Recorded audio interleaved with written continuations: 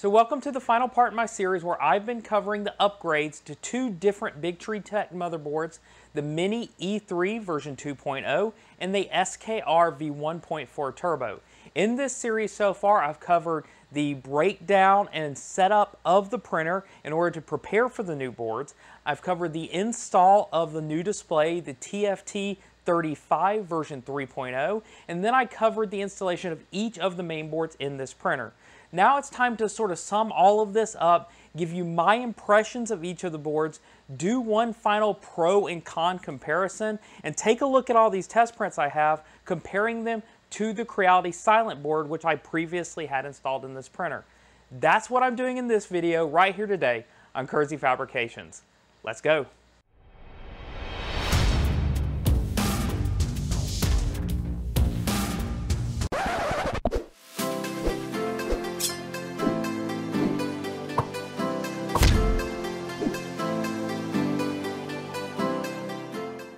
So let's begin with where I started this video series, and that's taking a look at the differences between the three options that I've tested so far. So first of all, we have the Creality Silent Board. It is an ATmega 2560 based board, and it is an 8-bit processor running at 16 megahertz. Now the two Bigtreetech options are the SKR Mini E3 version 2.0, which runs an ST Micro STM32F. So again, it's a 32-bit processor running at 72 megahertz. And then we have the Bigtreetech SKR V1.4 Turbo, which is an NXP-based processor, which is an LPC 1769, which is a 32-bit processor, also running at 120 megahertz. Now, these two 32-bit processors are made by different manufacturers and may perform differently. Looking at the flash on all of these boards, the Creality Silent Board is a 256K flash. The Mini E3 is a 256K flash that can be modified into a 512K flash. If you're unfamiliar with that process, take a look at that original video where I go into details there. And the SKR V1.4 Turbo is an actual 512K flash, giving it the advantage if you need that extra flash space. Next, looking at the stepper options, the Creality Silent Board has 5 TMC 2208 steppers that are in standalone mode. So if you need to mess with anything like the voltage settings, you're going to have to do that manually using the potentiometers on board. The SKR Mini E3 is going to have 4 TMC 2209s on board, but those are going to be software configurable through UART. And on the SKR V1.4 Turbo, it has 5 open slots for stepper sticks that you can use whichever type you like. You can use 5 TMC 2208s, 5 TMC 2209s, or choose different ones depending on which access you're controlling, so you have a lot of flexibility there. When it comes to my testing, I am going to have TMC 2208s in 4 of those slots because I doubled up on the Z-axis just like my other boards were doing. Now, as for the features overall on these boards, I tested all 3 of them in my Ender 5 Plus, which already actually has a couple of nice features that allowed me to test some of the options available. So it does have a filament runout detection, and it does have a BL touch. So I tested that on all 3 of these boards. Works without any problems. But when it comes to upgradability, that's where the differences in these boards really starts to come out. On the Creality Silent Board, the only real upgrade option you have is an unused stepper motor driver that could be used either for a second extruder or to separate your 2 Z motors out onto their own stepper motor driver. The processor, though, as I've shown in my Marlin upgrade videos, isn't going to leave you a lot of room for adding a lot of features to your firmware because it's already maxed out. On the SKR Mini E3 version 2.0, there's not really any extra ports. There's not an extra stepper motor driver. The only real open port that you have for expandability is going to be for NeoPixel lighting if you want to add additional lighting to your printer. As far as the performance goes, given that it's a 32-bit board, you should still have plenty of room to add additional features to Marlin without bogging down that processor too much. On the SKR V1.4 Turbo, you're going to have a lot of expandability because it's a bigger board with a lot more ports available on it. It's got an extra stepper, it has extra fan headers, it has the NeoPixel header just like the Mini E3, And then it has I2C and SPI to expand the peripherals that it supports. It has a Wi-Fi header if you want to do onboard Wi-Fi on the board. And again, just like the Mini E3, it's a 32-bit processor and should have plenty of expandability in terms of processor overhead to add additional features. And since I've already mentioned it here a couple of times, I'll go ahead and bring up what other people have mentioned in the comments to my video, that the reason you might want to put each of these Z-steppers on separate drivers is because Marlin firmware actually does support something called G34, and with that feature, what you can do is you can level the left and right sides of the beds using the separate motors using the BL Touch. So that's a nice feature if you find that your bed is not staying level on the left and right, if you're moving your printer a lot, or if you just want to add one more thing automated to your printer. That's something that I may cover in a future video to better explain exactly how that's used. I will include a link in the description to an article, or at least to the Marlin page that explains what G34 does. Now it's time to look at the test prints from each of these boards to see if we see any difference in the actual print quality from board to board. If you've watched any of my previous Marlin 2.0 videos, you're going to be familiar with the two test prints I have here on the table. I've got the traditional benchy test, which is a terrific test when you want to look at a known sample. And this one covers overhangs, it covers layer consistency, it covers bridging. There's a lot of information you can still get from a benchy. And the other test I have here is this Batman bust from David Oseman. This is available on My Mini Factory, and I will have a link to it in the description as well. And I've used this test to test the performance of the main boards, because what you find is that all of these curves, when sliced by the slicer, turn into a lot of very, very small segments. And there's a lot of G-code to process here, and we can really see the performance of the processor depending on how it was able to process these G-codes at higher speeds. So I've got benchmarks here at two different speeds. I have 50 millimeter per second speeds, which is for me the standard print speed, 50 or 60 millimeters per second. And I have a high speed print, which is 100 millimeters per second. That's going to test how the printer processes G-code and just overall how is the motion on these boards at higher speeds. So first of all, looking at the benchies, I'm going to put those up here on the screen for you.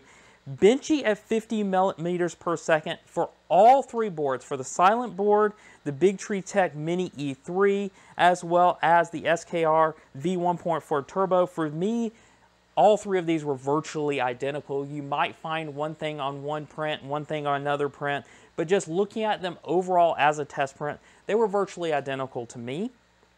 Looking at the Batman test prints at 50 millimeters per second, again, virtually identical prints. The only real thing to note was that on the SKR V1.4 print, there was one line of filament that seemed off.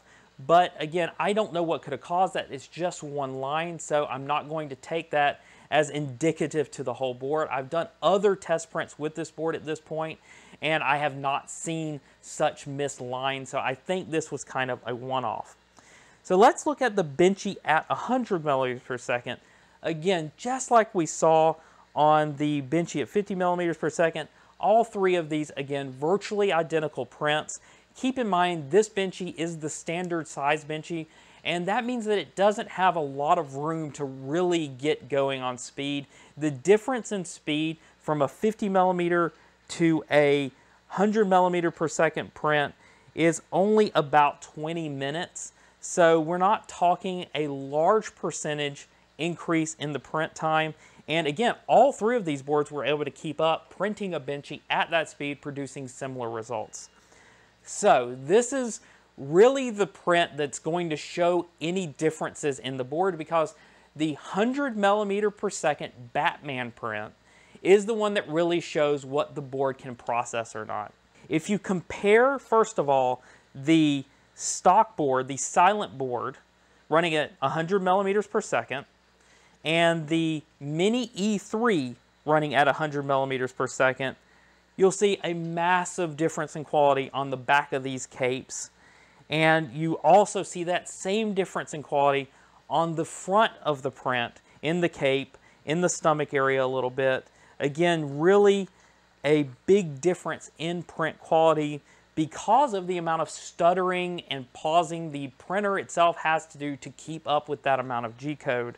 But you can see that there's a lot of overhead still available on the Mini E3, which you definitely do not have on that stock 8-bit board.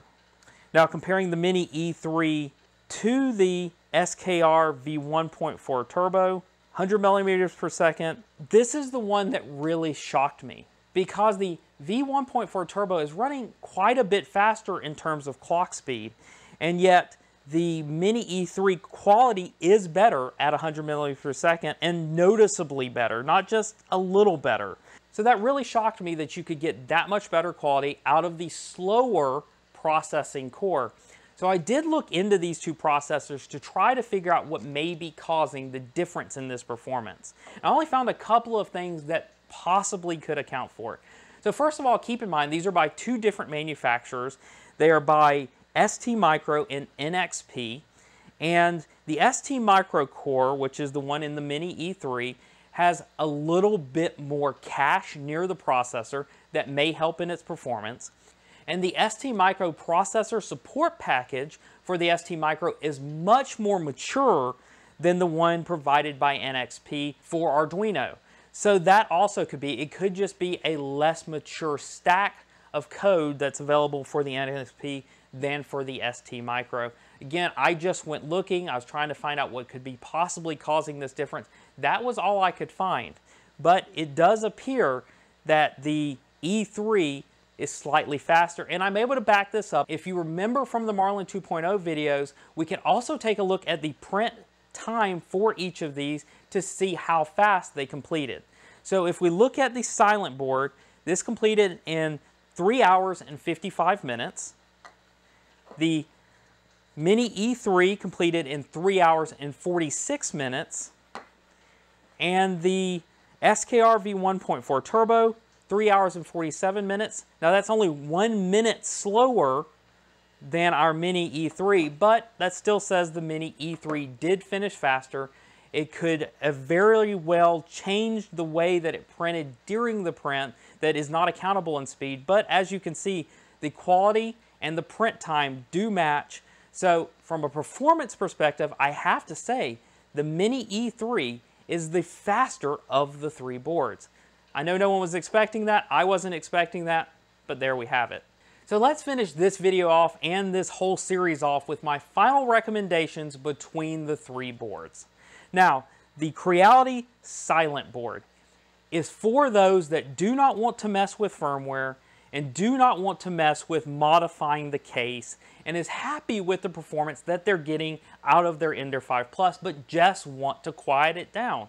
And that's what Creality is selling it for. So if you're one of those people, you're like, the printer's too noisy, I want to increase the quality of my prints a little bit by putting better drivers on there, but I really am not a firmware guy, I don't want to deal with the hassles, then get the Creality Silent Board. It's an inexpensive choice when you're looking at the overall cost of the mod, and I still recommend it for those people.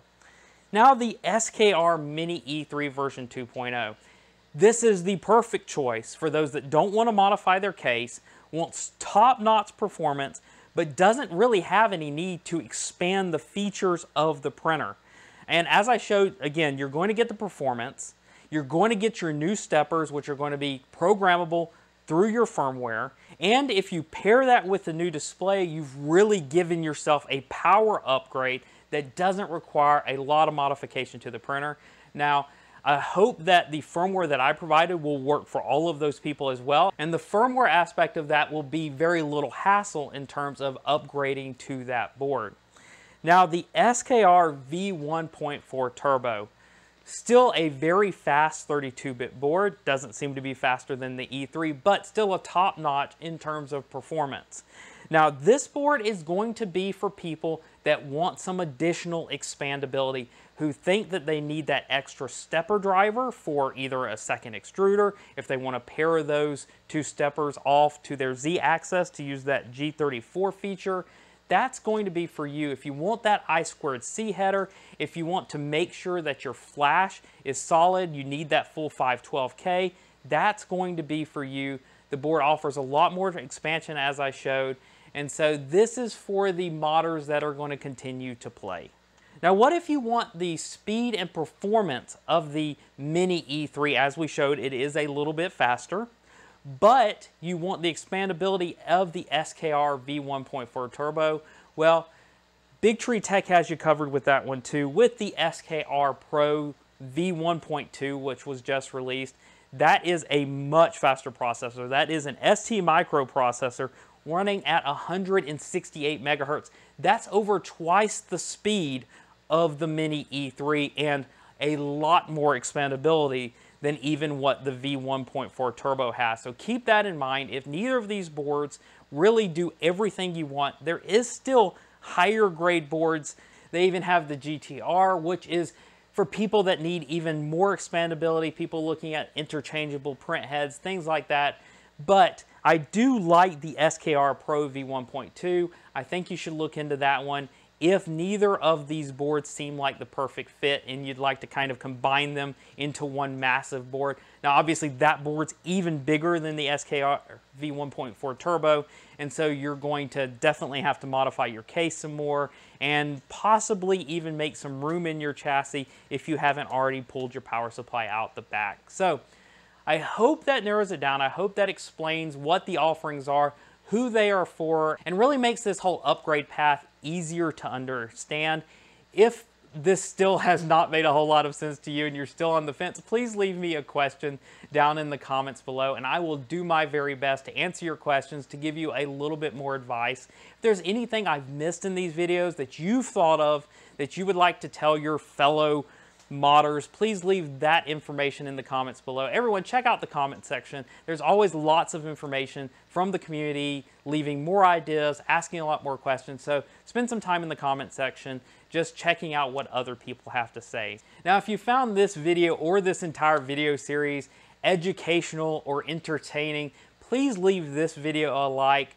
Please share the videos in this series. I'm going to have a link to the full playlist. I'll pop that up here. I'll put that in the description. You can share that playlist with others when they start having questions about how to perform this mod. Should I go with this board or that board?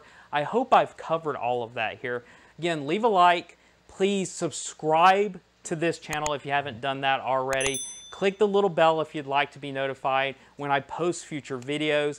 Again, if you want to help support this channel, if you like the content I'm producing here, if you find value in it, please check the description for my PayPal links, for my Patreon links if you want to be a continuing supporter. All of that really helps out the channel and really helps me produce more content. And again, I really appreciate you just watching these videos, leaving your comments below. Again, hey, I'm Chris. This has been Kersey Fabrications. I'll see you next time.